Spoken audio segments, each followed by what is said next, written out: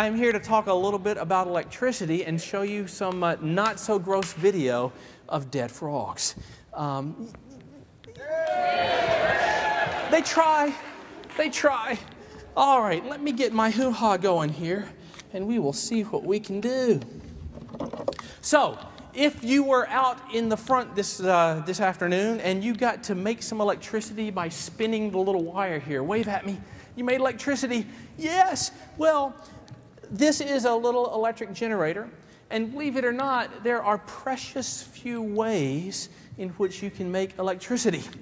And so we start off with making electricity the old-fashioned way. I'm going to be here after the movie, and so if you want to come up and we're going to have these set up and you want to play with this stuff and you want to chat with me, you're more than welcome to. So, here we have a schematic of an electric generator, the thing you were spinning. And what you see here is you have a magnet, and the blue lines are a magnetic field. You've all played with those little magnets when you were a kid, put them up on the television screen. And here you see a wire, and the way you make electric current, the way you get charges to flow in a wire is by spinning that wire in the presence of a magnetic field. And this is what we call an electric generator. And aside from batteries or solar cells, that's the way you make electricity, believe it or not. Moving wires in the presence of magnetic fields. If you are generating electricity at the nuclear power plant in Crystal River, you're moving wires in magnetic fields. There is a handout that was on the front table there that has some nice little websites that I think you'd like to carry away with you. One of those websites lets you play with this electric generator and make electricity. Now, the kind of electricity that we use in our homes is something called alternating current. And what that means is that as you spin this wire, the direction of the current flowing in the wire changes. You all know probably from high school science that all things are made of atoms. And those atoms have protons and electrons. Well, in solids, the protons are all locked up in the nucleus, and it's the electrons that can move back and forth. And with alternating current, what happens is they jiggle back and forth 60 times a second. Sweet. Now, whether you are generating electricity at Crystal River or Apollo Beach, these are monster-sized electric generators, and the whole trick with electric generators is finding somebody to spin that wire in the presence of those permanent magnets. This is a schematic of a coal-fired power plant. This is what's down at Apollo Beach near where I live, and here is all the coal. And you dump that coal into an incinerator where you burn it, and you use the heat from burning that coal to boil water. You turn it to steam, and see this little thing right here? That's what you all were spinning in terms of an electric generator. And so the whole trick with making electricity is to find somebody to spin the wires. Well, I can imagine you could hire some monkeys to do it for a couple of bananas. That wouldn't be too expensive. Now, just to give you an idea of how much you pay for your electricity, this is a 10-watt light bulb that many of you were spinning wires trying to get to go. Imagine that you had 10 100-watt light bulbs, and you were going to light those 10 100-watt light bulbs for 1 hour. And so I'm going to hook you up and let you spin that bicycle and turn this crank to light 10 100-watt light bulbs for an hour, and then guess what I'm going to do? I'm going to pay you. Sweet. Yeah, easy money. Yeah, is this good? Are you thinking you're going to make some money? You've already spun this. You saw how hard it was to do, yes? Come on, easy money. Are you ready? I'm going to make you happy. I'm going to pay you about a dime. That's about what you pay to light 10 100-watt light bulbs for an hour. You pay 10 cents a kilowatt hour, and that's what you pay. So electricity is nice and cheap, quite frankly. This is cheaper than bananas. All right. Oh, yeah, I'm surprised too. I couldn't resist. I found the cute little picture of the monkey, and I couldn't resist. That is sort of stunning. All right, so what does this say? This is one of those $10 words that we'd have to Google to get the definition. It says, it is Frankenstein. No, Frankenstein. Yeah? All right, I'm an interactive guy. On 3, you're all going to read this right there. 1, 2, 3. Sweet. Now, if we could dim the house lights just a wee bit, what I have here is something called a Jacob's ladder. That's fine. Perfect. Thank you. This is something that you'll see in a lot of monster movies. And what it basically is it's a device that I plug in, and it generates a voltage and does something really cool. Here we go. All right. Fingers crossed. Whoa. Now's the time. Ah, there you go.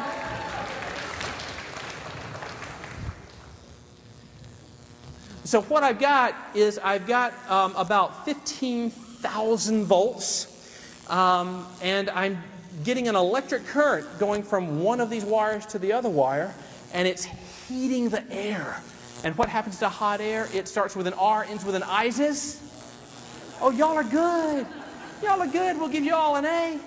And so you see these kinds of things in monster movies all the time. And it's all got to do with electricity. And so let's take a little closer look at what this brings us into.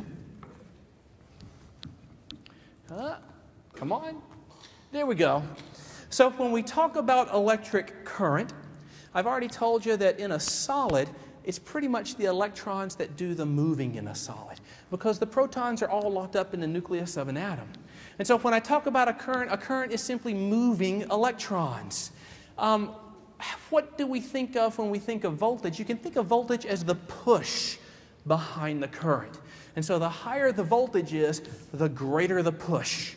An analogy that works quite often is that of water in a pipe, where the voltage would be the pressure and the electric current would be the water. And so the higher the pressure, the faster the water moves through the pipe. Now this is a diagram of a typical electric distribution system. And so here you see the power plant, the generator, where we're spinning those wires. Coming out of the generator, we go through all of the wires. And coming out of the generating facility, typically the push behind that electric current is from 100,000 volts to 300,000 volts. That's a lot of push. It's very dangerous to be around. It's in this stage of the electric power grid. Now there's something that is called a transformer, which is what this is right here. It's a device that takes high voltage, dangerous, 100,000, 300,000 volts worth of push, and turns it into lower voltage, a little bit safer, not so much push. I can get a little closer to it. And so it comes through some transformers here in these substations, and you've probably all seen those out by the Walmart. They put fences around them. It's something that looks like part of the electric power grid. And typically that's stepped down to about 5,000 to 7,500 volts. And you might have heard about a gentleman that was fishing in Tarpon Springs that got his lure hooked in one of the power lines. 7,500 volts is enough push to electrocute you. And so this is why it's more dangerous to put an antenna up on your attic than to plug in a toaster in your bathroom, because 5,000 volts is a lot of push, and you can push a lot of current through it. When you get into your neighborhood, if you still have power poles, they have another transformer down here on the power pole, and that takes this 5,000 volts and takes it down to about 120 volts, which is what comes into the outlet that's in your house. About 120 volts. You make a compromise. You get a lower voltage. You get a little bit safer way to deal with things. And so this is how the electric grid is put together. Now, I say AC, we think about, I said water in a pipe, and water flows in a pipe from point A to point B. But the reality of it is that every wire in your house already has the electrons in it. And by plugging in your toaster, really all you're doing is you're jiggling those electrons back and forth is what you're doing. When you're talking about using a battery, DC, then you're pushing those electrons more from point A to point B. All right. Now this is a web link that I've put on that little handout that I gave you. This is really cool. This is showing you the major transmission lines in the United States power grid.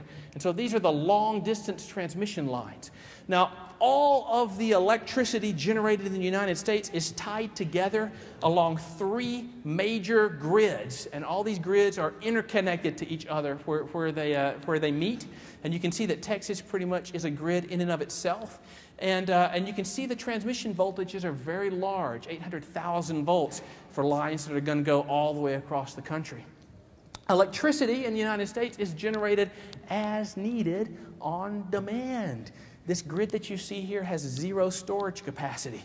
And so if you want to run your air conditioner today, I've got to call up my power plant and have them spin those wires faster. If you don't want to run your air conditioner today, I'm going to call up my power plant, because if they're spinning those wires faster and nobody's using it, it's just going to waste. And so it's an on-demand system. I encourage you to hit this link because it is interactive and you can play with it. If you're curious about how much electricity in the state of Florida is generated from burning coal, and how much is generated from burning natural gas, and how much of it is hydroelectric, this link is going to tell you all of that. And it'll show you where all your power plants are. And so it's a wonderful web link to go, and you can use it in a classroom, and you can find out all sorts of neat stuff. So those are the major interconnections. And so why is it that a squirrel in Arizona can black out San Diego? Well, the system is generated on demand, and everything is connected together. And this is another web link that I've got on the handout, and it's posted to the Tampa Theatre website. This is a simulation of the electric power grid. And here you can see we have various transmission facilities. Here's a coal facility, hydroelectric, nuclear. We have a windmill in here. And you can see that this grid is connected to an external system. This is the interface, like from the Texas system to the Western system. Here we've got another interface, and here you can see the direction that the current is going. So here the current is flowing out of the local subsystem, and here the current is flowing out as well. This is a simulation, and you can diddle with it and turn up the demand, and you can stress this system, which is what can happen when squirrels get into transformers in Arizona. And here you're seeing how I stress the system in the simulation, and you can make bad things happen, and you can get nasty customers, well, unhappy customers. And so here I've crashed that grid. Like I say, the reason that I'm showing you this is because it's really neat, and it explains how one part of the grid is really interconnected into the other part of the grid. I encourage you to pick up the handout that I've got and go and play with this simulation. It's more fun than anything that I can imagine. Sweet. And now you can read this. Now, as I was putting together things to bring to you today, I was concerned because I teach physics in the big lecture halls at USF. And they're not this big, but they're big. And so we have some nice big demonstrations that are lecture hall size demonstrations. But getting them down here was really a challenge, and so what I brought was tabletop demonstrations. And so you all just read this as... Okay, now take it down about like a factor of 10. Shh, one more time. You all just read this as... And that's the size demonstration that I brought. And so, let's turn down the house lights. Let's take a peek at this. This thing is called a Van de Graaff generator. It's named after Mr. Van de Graaff, 1800s. And this puppy is nice and battery powered. So I'm going to turn it on, and we might need to get the lights a little dimmer. A little dimmer. You see this in a lot of horror movies as well. And what it's doing is on one of these globes, we're building up a lot of electrons. And as I build up the electrons, the way that you create a voltage is by a separation of charge. And so I build up a lot of electrons, and I get this big voltage, and it's enough push to push electrons from one globe to another. Oh, see, that was a good one. Yay! And we can do the yay nice and softly. Yay! In high school, you might have put your hands on one of these and had your hair stand up. And that's by putting the charge is being transferred onto you and making all your hair stand up.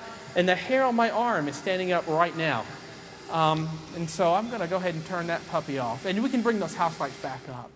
A Van de Graaff generator. Yay! Y'all are so nice. This is good. This is good. So let's take a little look at what we're taking a peek at here.